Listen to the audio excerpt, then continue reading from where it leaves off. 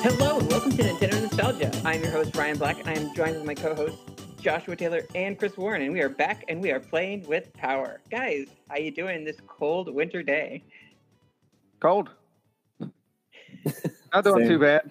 Thankfully, our power is still on. It's 4 degrees here in West Virginia currently, but got the heat on, blankets and stuff. So we're fine as long as we don't have to step outside. Yeah. Stay away from that. It's currently -1 here. It's still winter storm warning, so it's a little chilly. It feels like I think it's like negative teens. A little cold snap. Yeah, it's not too bad here, so I really feel for you guys, and hope everything goes smoothly for everyone. So my heart goes out to you. I think it'll be okay, but over here it's just going to go down to like 8 degrees, which is obviously still not comfortable, but you guys are having it pretty rough out there, so really hoping for the best for you guys. Yeah, awesome. I hope that everything goes well. Jacob couldn't make it tonight because his power went out, so he's without heat during this time. So I definitely feel for him too, and just send some prayers for him and his family. I know what it's like to be without heat. I was without heat for about a month, and it was not fun. Awful. Finally have heat going now, and it's good, really good. So. Good. Glad that got fixed. Yeah, same. But yeah, outside of that, I think we're ready to get into what we are Radical Rexing about.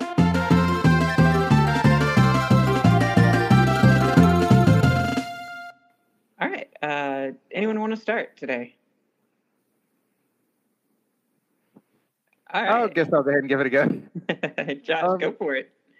So yeah, obviously, it is almost Christmas, the day we were recording this. So it's always, I want to say exciting. There's a lot going on with our family this year. So, not to be a downer on that, but, it's always nice to sort of see everybody. And, even though I'm 33, sometimes I still get some good stuff. So that's always nice. I've just been trying to get in a little bit of gaming here and there, mostly Disney Dreamlight Valley more than anything. 3 of us have been fighting over my Switch to jump into that. Sort of like Animal Crossing, sort of that same genre anyway. Mm-hmm. That's been good, a nice distraction, and that's about it really. Good. All right. So I think Chris is not quite ready yet. He's still collecting his thoughts. So I'm going to go ahead and go with what I've been Radical Rexing about. I've been playing a lot of Pokemon still lately. Enjoying that. They're doing a Delibird raid right now, or terrestrialized thing. I don't even know what to call it now. But we're getting a lot of Terra Shards by doing that, and so it's been pretty fun. Playing a little bit of Splatoon. The new winter update dropped with new items and things. So I picked up a couple new Anarchy outfits, and been having a lot of fun playing in Big Run, which was really cool to have all the salmonids come and attack the Wahoo World area. But yeah, it was good. What's that? Is that part still going on? No, it was just for a weekend only. It basically it's the Salmon Run's version of the Splatfest, essentially. Darn it.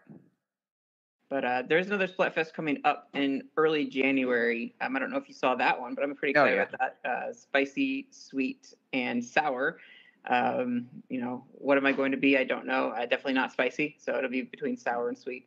Most likely sweet, though, just because my household is sweet fiend. But I do enjoy myself a good sour IPA, but I think the sweet's probably where it's going to be. I think I'll be Team Sour. I think we're going spicy here.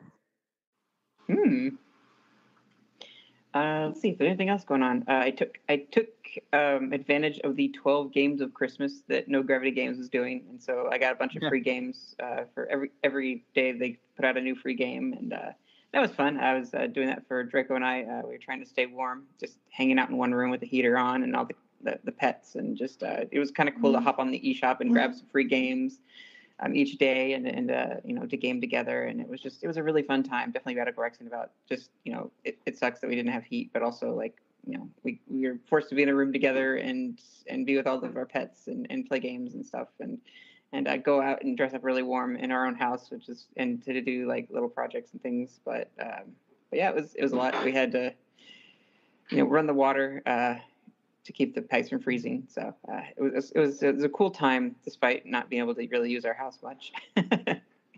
But so Chris, that brings us to you. What have you been Radical Rexing about? I mean, it's been a really crazy time of the month, but games wise, I've been really into the Mario Kart 8 DLC. I'm really impressed with like that Christmas stage. I think that's really cool. It's definitely a lot better than at least the first wave. I think that they're getting a little bit better with each release. So this is a really good collection of tracks. I really like them. So just do that every once in a while. And I kind of mentioned this before, but I got the Serious Sam collection. It's like the physical copy from Special Reserve Games, which make really good physical copies. So it's like, I don't know, 4 or so of these games. And I always wanted Serious Sam 2 on GameCube. So it's really nice to finally have that and have the option to play it portably. It plays really well.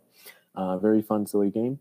And I also got Cuphead finally, the physical version of that, which like I kind of assumed it was never going to come because it just kept getting delayed. So now that the DLC for that came out, it's on a physical cart and I have it, and it is stunning. I can't believe this type of Microsoft property is on the Switch. It's just so weird, but I'm really excited to kind of show my niece it. I'm really curious to see how she'll respond to the animation and find it interesting. I doubt she'll get very far in it because I can't even beat the first level so far, but I really do like the game a lot, and I think I'm going to commit to it and try to beat it. So yeah, really excited for it. Awesome. Well, that brings us to the end of this section.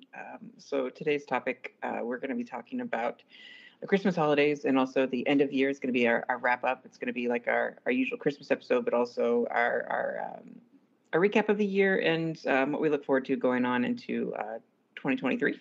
It's been a crazy year, so let's go ahead and get into it, guys.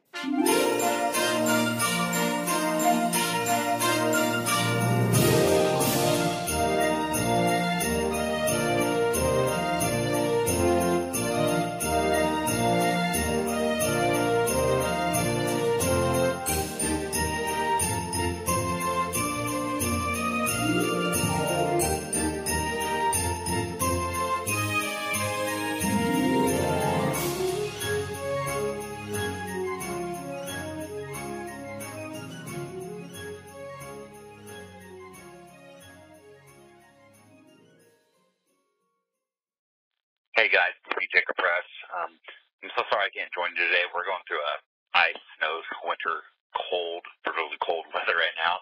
And due to that, my power has been out pretty much the entire day, and it's still out, and it's freaking cold. But the guys are still able to get together and do this. I just wanted to say on my behalf, Merry Christmas and Happy New Year. I know the guys there are going to be talking about the year in review of it and what they expect for the future, and to keep it short and simple, I will say probably thinking back, the games I've enjoyed most, which I haven't got to enjoy as much just due to the busyness of life, we're still getting through things and finishing degrees and changing jobs, and there's just a lot still happening. And I hope in 2023 we can present a lot more to you more frequently. I know for me personally to be on the show more than what I have been, but I'd say throughout the year, the games I probably enjoyed truly the most, Kirby Forgotten Land was truly a blessing of a game. Like, one of those games where you just don't expect it to be as good as it was. So that was awesome. TMNT Collection and the new Ninja Turtle game, loved those. And then I'm playing through Omori, and that is a fun game, but I've been gradually getting through it as time goes on.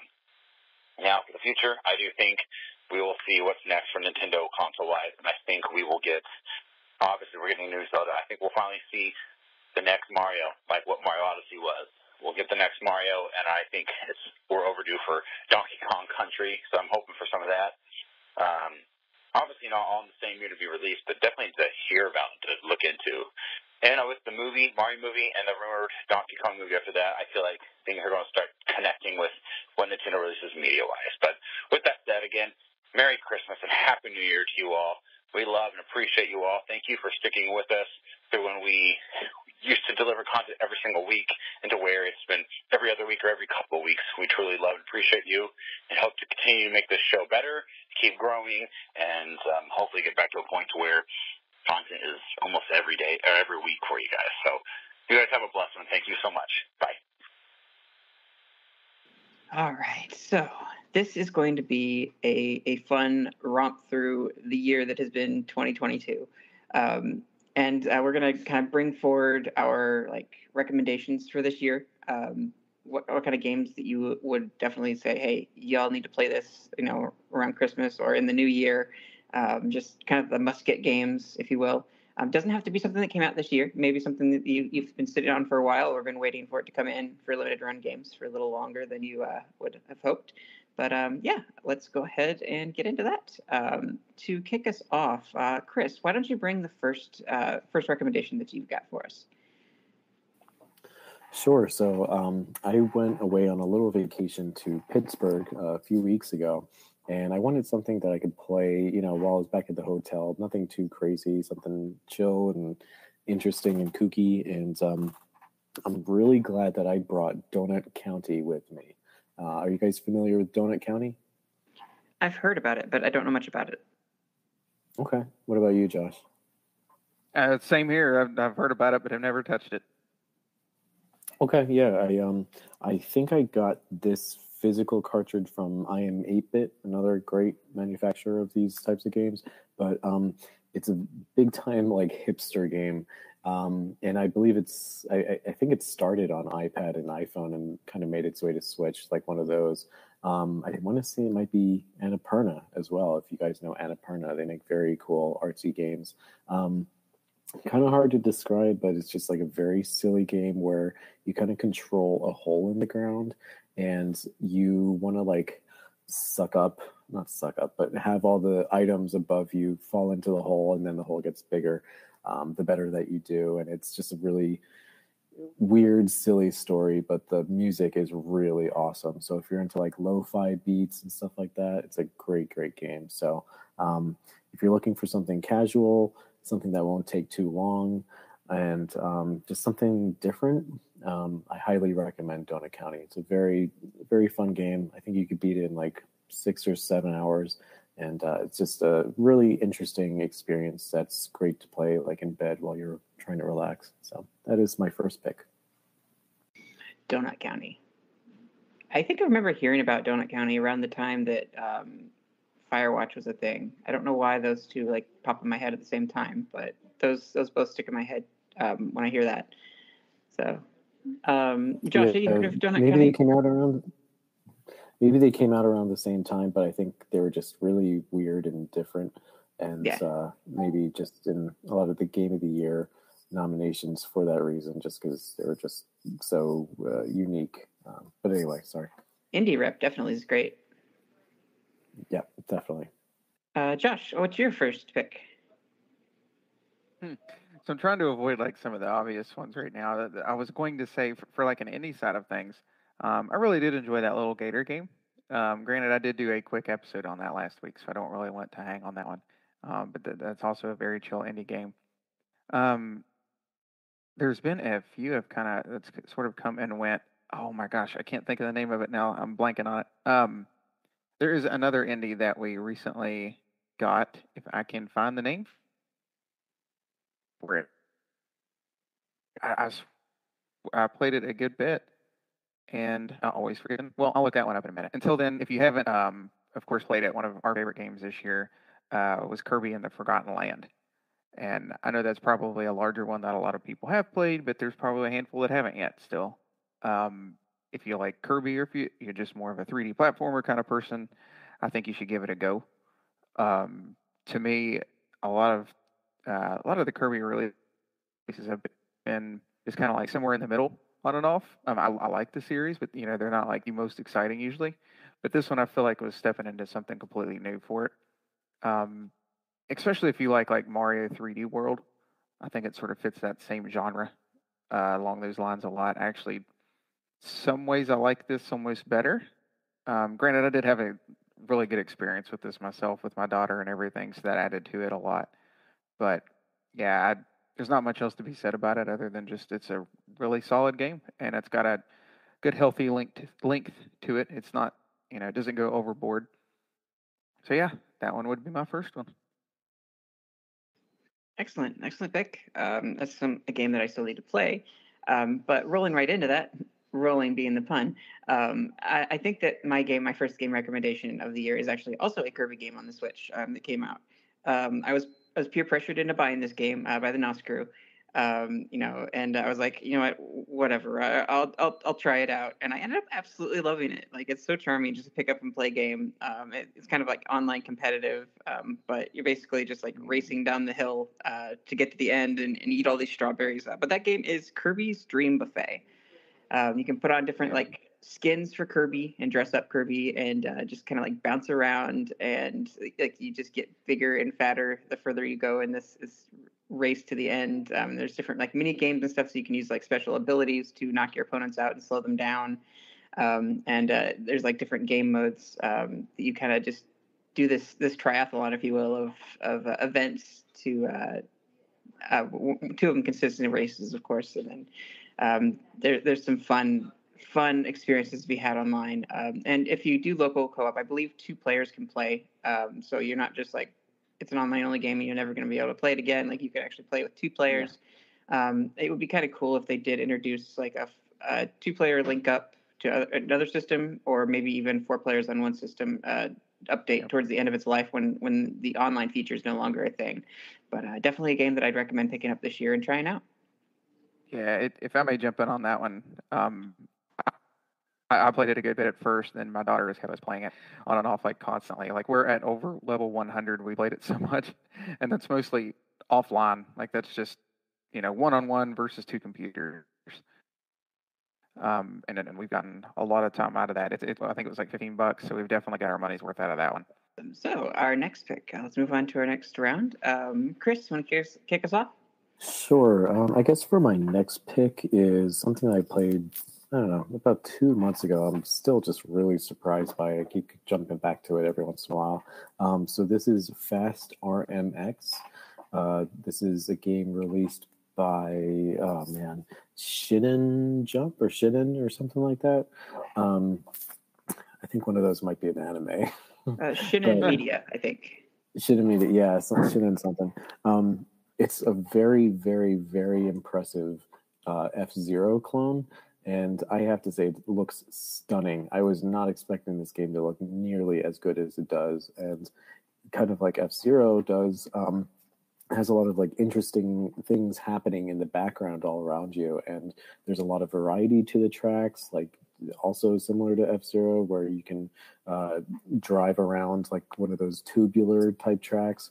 I kind of even prefer to F-Zero in a way, because I just think the mechanic of changing the colors so that like your ship matches the ones that the pads are, I just think that's so interesting and engaging, and it just seems more, I don't know, it's more fun to me than the intense hardness and difficulty of F-Zero. So really, really impressed by Fast RMX, and the amount of quality that's in it is mind-blowing, and I kind of wish that more people were aware of this game. I know it's a more higher profile indie game, but at the same time not enough people know about it for how good it is. Lots of ships that you can play as, lots of tracks, so really impressive package, and especially for the amount of money that you pay for it, definitely recommend it. And fantastic music also, if you like electronic music. So Fast RMX. Mm-hmm. Did you say around when that released? I think that came out like right when the Switch came out. It was one of the launch games. I just got it recently because they just released the physical version of it from Super Rare Games. So I got that just a few months ago. But really fantastic racing game. Cool. I'm not a big F-Zero fan, but I have been curious about that one because I did like the the Extreme G racing and things like that. And is it anything like that? I wouldn't really say that. It has some similarities, but it's definitely a lot like F-Zero, except you just match the colors. Unless I'm forgetting the Extreme G. I played Extreme G3 and Extreme G RA, like Racing Association, the sequel on GameCube. And I mean, I feel like that's just really a lot like F-Zero, right? Just with bikes. I don't know what the gameplay mechanic was.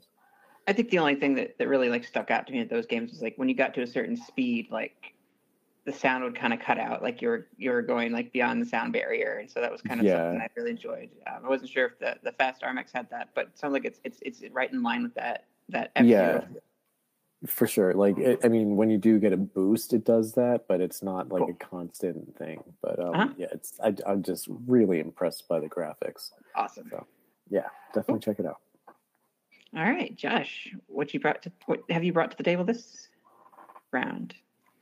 All right, so the next one I got is another one of my favorites actually this year, and that would be Teenage Mutant Ninja Turtles: Shredder's Revenge. I'm not sure if both of you all played it or not. If you like beat 'em ups, I definitely would recommend it.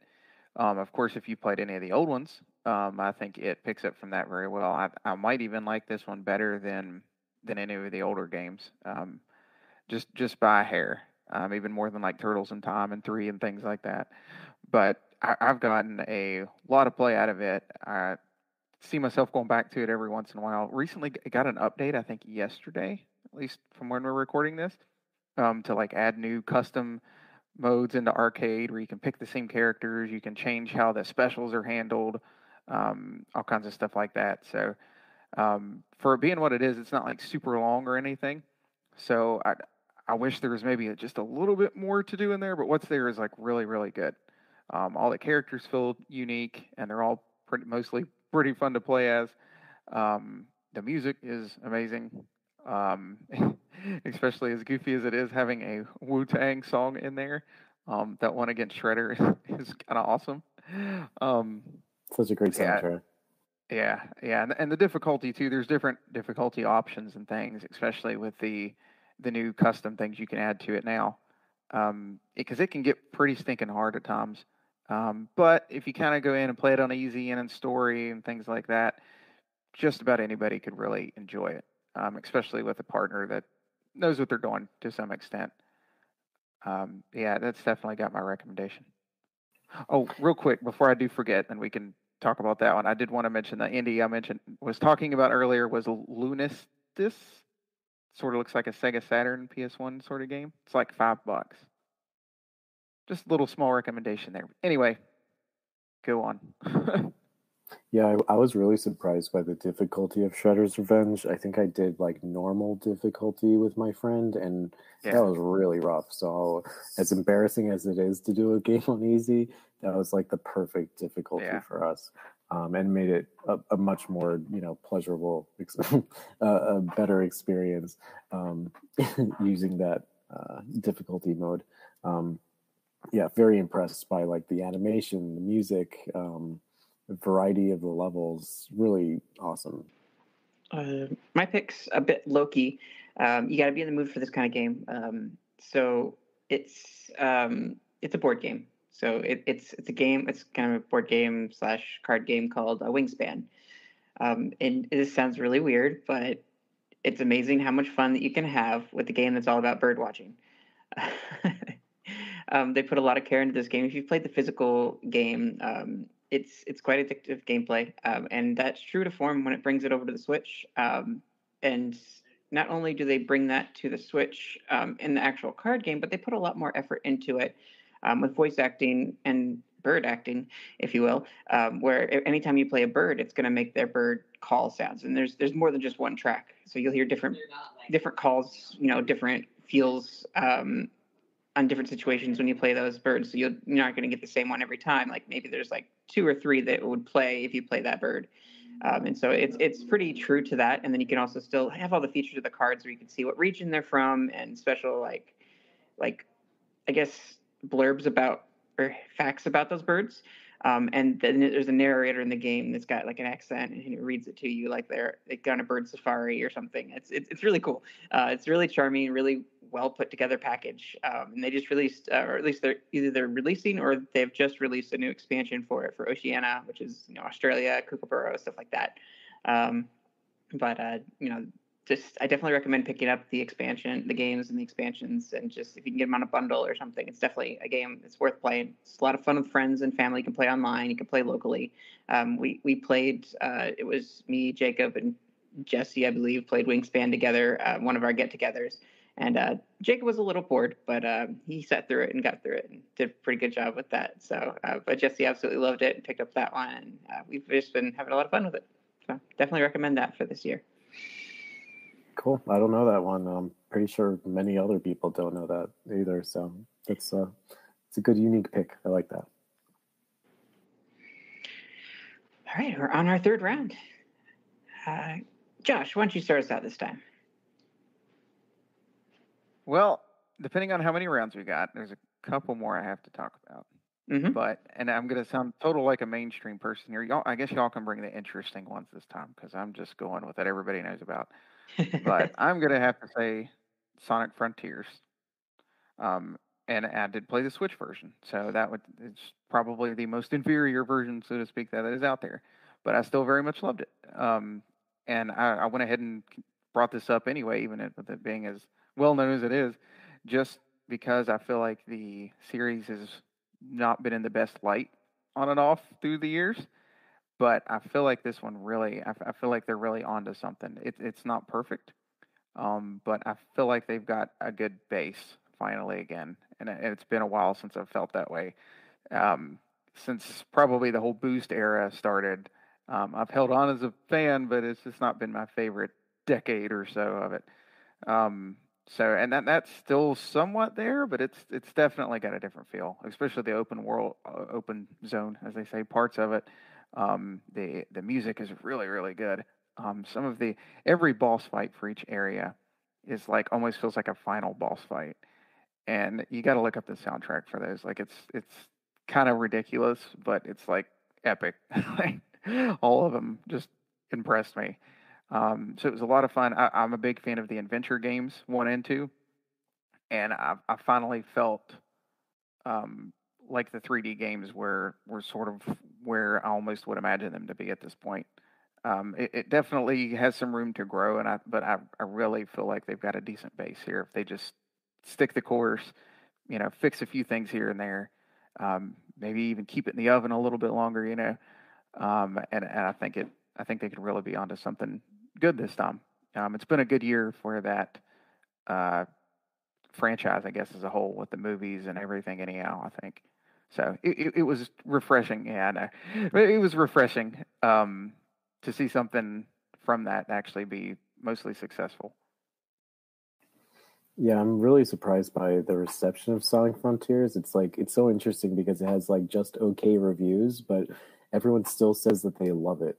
It's just like some of the weird quirks and perhaps glitches and stuff that they find in the game. But it's pretty cool that like they are both experimenting, but going back to what people really love, like you mentioned, the adventure games. I love Sonic Adventure too, so it's cool that they brought back a lot of that while still bringing in something totally new that makes sense for this series, this open world I don't know, layout, because what can you really do with a character that moves so fast? Well, give them a lot of space. So hopefully they explore that a lot more and kind of refine what works and take out what seems to be bizarre, like fishing, I guess. But yes, it's a very interesting release. I'm curious to see where they'll take the franchise moving forward. I almost hate saying this and speaking it into being, but I wouldn't be at all surprised if they take this Sonic idea, the big open space, and just do like a Sonic 99 where everybody's trying to race the end. So it's basically like Kirby, like Kirby's Dream Buffet, like we were talking about, like Sonic with trying to knock people off, try to get to the goal at the end. Like that would be such chaos, but that would be kind of a fun, side game or something they could do. And it's right in line with the racing games for Sonic. Maybe make that a little something in there, or maybe another game it's kind of a fusion of Sonic R and all of the others that they've brought that transformed and stuff like that. Like, it'd be kind of a cool thing to do that, but also just bring it back to the 3D roots. I say roots, it sounds weird because the roots are really 2D, but there's some 3D roots there. Now when you say that there's boss battles, like there each of the boss battles, so are we talking like final boss fight for Sonic Adventure 2 battle, but like every boss fight is kind of that like in different like phases and stuff like that, pretty much? You could almost say that, yeah. Okay. Yeah, in some ways, depends on the boss. Some of them was a little more forgettable than others, but for the most part, like it was pretty solid. It was almost a surprise to go into like the first boss and be like, whoa, this isn't the end, is it? Like it was pretty cool. Awesome. You got to play it with the volume up really high too. I'll try to do that. I like your idea, Ryan, that you mentioned before. And honestly, like I wouldn't be surprised if that happened because Sega doesn't say no to anything involving Sonic. So it's just a matter of time at this point. I like the Chow Garden that still is missing in action. Anyway, rest in peace. Yeah, weird I'll how get they off on a just rant on that one. They never returned to that, and like people don't love know. it clearly. So what's They that could do about? so much with it. They could even like tie it to your cell phone or something at this point. I don't know. Yeah. Just something. Yeah. I think they'll do something at some point, but Surely. who knows when? Yeah. 20 years later. Anywho. All right. So my next pick is going to be a game that I've talked about on the show before. It's definitely nostalgia based. I want to say it's more PlayStation nostalgia, but there's a couple of like I guess there's also Nintendo nostalgia there as well. But that is the Klonoa collection. It's the Fantasy Reverie series. It's got Klonoa 1 and Klonoa 2 on it, and it's just charming to return to that world and experience that. It's got some kind of dark themes with a sweet, cute overtone, or so it's very much Kirby style in that respect, where like cutesy and fun, and the enemies aren't that scary or anything like that. But then like things kind of ratchet up and things. It deals with some real things. So you might, if you have kids or something, you might have to talk a little bit about losing loved ones and things like that, if that comes to it, because there is some dark elements there. But that's just kind of the warning I have for like showing that to kids. But it's a really fun game. It does get kind of difficult, but especially if you're trying to collect everything, which I'm still trying to do. Playing through the first one, trying to collect all the items, and then moving on to the second one. But I definitely recommend that series in general. It's really fun platformer, despite its cutesiness. It definitely has that Kirby feel to it, and it's really good. So I definitely recommend that one. My third one is going to be What the Golf. Have you guys heard of What the Golf? I have heard of it. No, is it anything like Golf Story? I don't think so. No, I haven't played Golf Story, but from what I know, no. It's very arcadesy. There's no story. Excuse me, but it's really cool because it's like very simple golf mechanics, but they give you a whole bunch of different stages that like have different themes. So like you'll play a soccer stage but with golf mechanics, or you'll play a mini level based on Flappy Bird but with golf mechanics. So it's very funny, silly. It's super arcadey and casual. Great music. It might even be Annapurna. I'm not sure, but it's along those lines, and it's just good, silly, dumb fun. So yeah, definitely check out What the Golf. It does look really neat. I've never played it, but it does look fun. Golf, I don't know if it's comparable again. Golf Story does some similar things where it sort of uses the golf mechanics to do different little like goofy things sometimes, or little mini games and things like that. So it's probably not exactly the same thing, but I kind of get what you're saying, which is a really interesting way to do that. Take those known mechanics and play with it like that. Yeah, exactly. And it's very approachable. Like you don't have to. I don't care for golf whatsoever, but the arcadesy element of it is very approachable for anyone, even little kids. So yeah. Were you going to say something, Ryan? I was just wondering if it had some kind of like multiplayer element or something you could play with friends, or if it was just kind of a single player like just sandbox.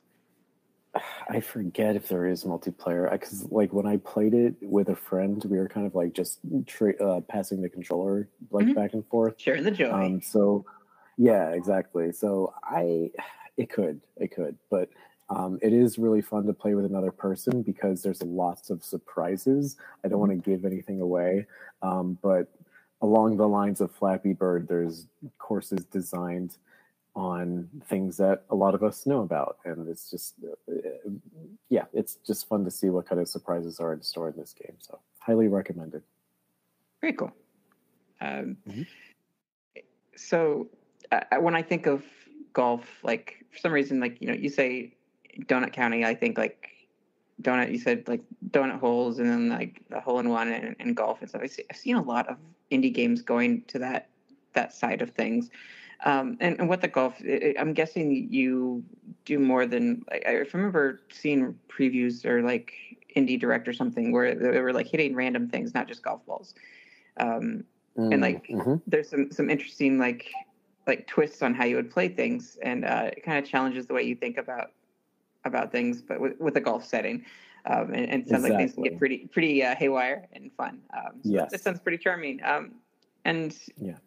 was it a pretty good soundtrack to boot, or was that kind of like the side stage, you're just playing the fun like mechanics and things? I believe the soundtrack is very similarly good, like Donut County. Donut County is just better in general, I think. But Yeah, the music's good. Yeah, it's not like the main reason why you would play, but it supplements the fun of the game very well. yeah. I mean, as long as something like that is just supposed to be pure fun, isn't like have distracting music, like I think it's gonna sell pretty well or go pretty well for that. So it sounds like you had a pretty good experience with that overall. I think it's just like lo-fi beats, similar to a lot of other indie casual games. Yeah, totally. All right, we've got our final round coming in. Sorry for cutting you off earlier, Chris. That's what I get for not starting with you. That was the normal way of going with things. That's okay. So what I'm going to go ahead and do then is I'm going to bring my my pick to the table, and then have you two guys go next. I'll have Josh wrap us up for that one. But I just wanted to say, like, there's a lot of games that I played this year that I went back and played because they were popular at the time. I played the Portal games, which were pretty fun, so I don't want to discount those. Jacob and I kind of played them together, not actually like in person. We didn't really converse with each other, but we got to talk a little bit, as we were playing. We're kind of on the same timeline when we were playing through the games and enjoying them. And so it was kind of cool to experience that. You don't want to miss out. Like if you're missing out when you play like new games, all the conversation. But it was really cool to have one close friend that was part of the conversation with me for those games. We still haven't gotten together and played the 2-player mode there, but that's just kind of an honorable mention, really. My next pick is kind of cheating. It's 2 games really, but they're similar in how they present the experience. Just one's past, one's future, and that's Pokemon this year. They've done a really good job with Legends Arceus and going into the past and learning the history of the game, of the Pokemon world, and especially in that region, the history region, and having some new Pokemon and seeing some Pokemon how they were back then and how Pokeballs were used back then when everything was starting out and everything was wild and they had to people were afraid of Pokemon because they're dangerous. And then like the concept of training Pokemon and Pokemon battling and things like that were being discovered, and that was a really cool experience. And then fast forward to the future, uh, pun intended with my version Violet, is the new Pokemon games that came out, Violet and Scarlet.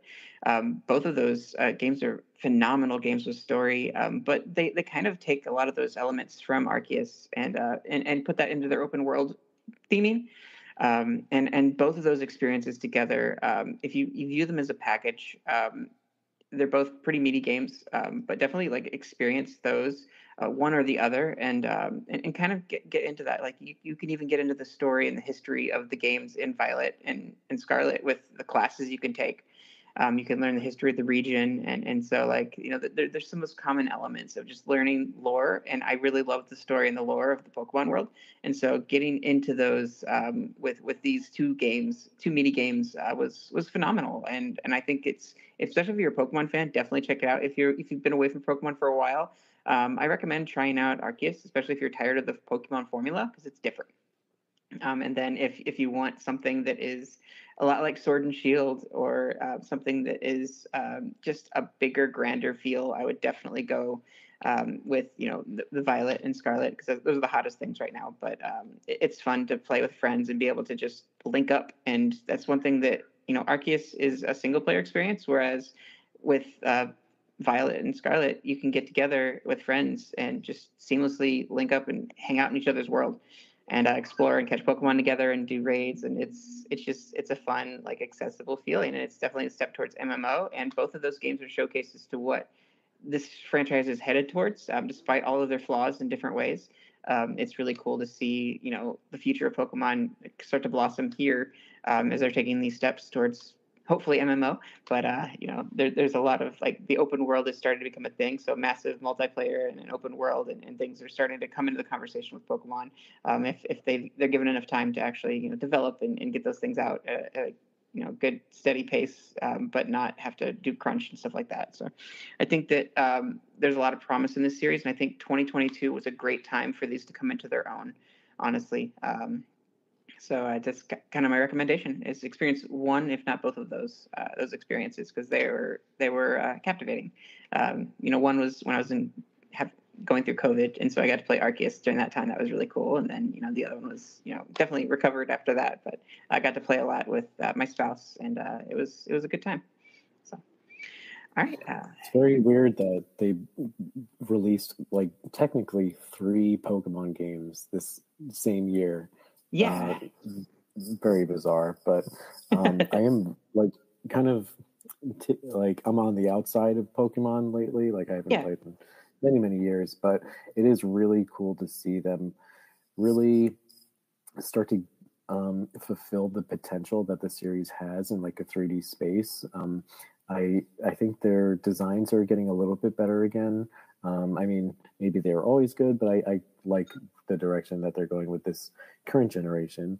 But the open world nature and the themes of the future and the past in one same collection, I think that's really interesting, and I'm glad that they're being ambitious. It's just that I hope that they can start to be as ambitious as the system and their abilities allow them to be, because they're being a little too ambitious for what is, what the system's capable of, or what their designers are capable of creating. So I'm sure they'll keep that in mind for the next one, but we're getting closer to that, destiny that we were kind of promised or hoping for when the games originally released. So it's really cool that we're getting really, really close to, like, our ultimate dream of Pokemon. So a very, very interesting and cool release. So I know there's a lot of problems with it, but I'm happy for the people who are playing it and enjoying,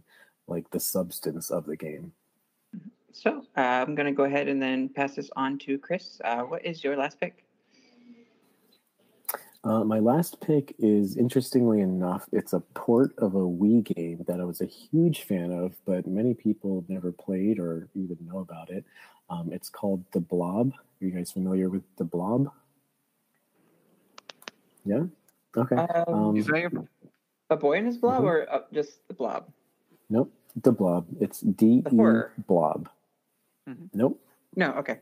No, I'm not the opposite of horror. Okay. Yeah, so it's like you play as this, like, I don't know, blobby guy, I guess, and it's very cute. It's like you play in this world that lacks color. I guess, like, the enemies took all the color out or something, and so it's your job to go around, get these little paint creatures, and like touch them, turn into that color, and then each, like, surface that you touch brings more color to the world.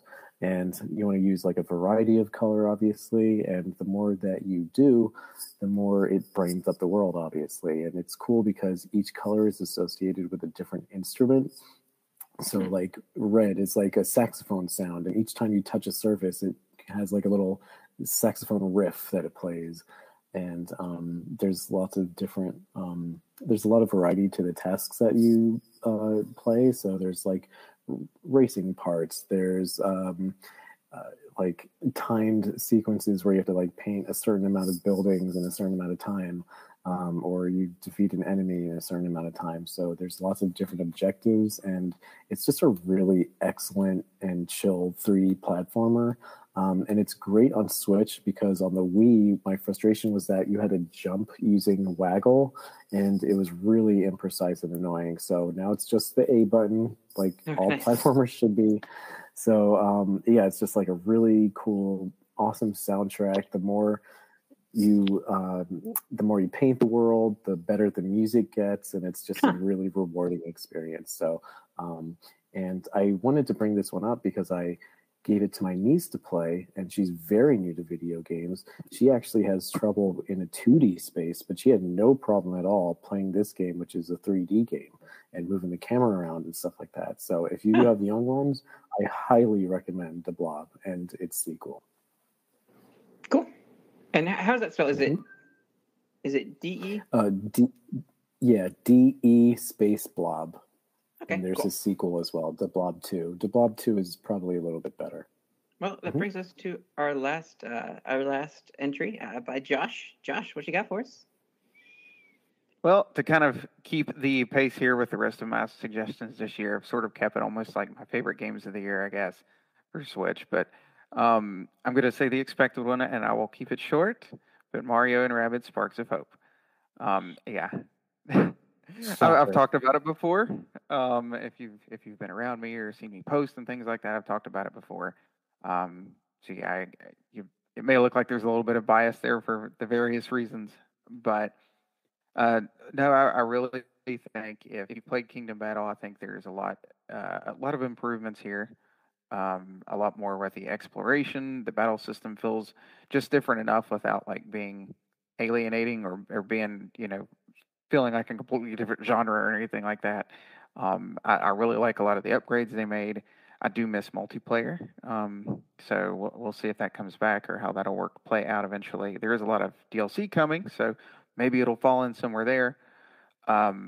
It is on sale a lot, so that's easy because it's a new Ubisoft game. So a lot of times they do pretty good deals, so it's not too difficult to pick up compared to a lot of other games with Mario's name on it. But yeah, I would definitely recommend that. Even if you haven't really played Kingdom Battle, I think this one's a little more accessible than that one. And the story does kind of tie into it, but it's not like you're not going to be confused necessarily or anything if you just start with this one.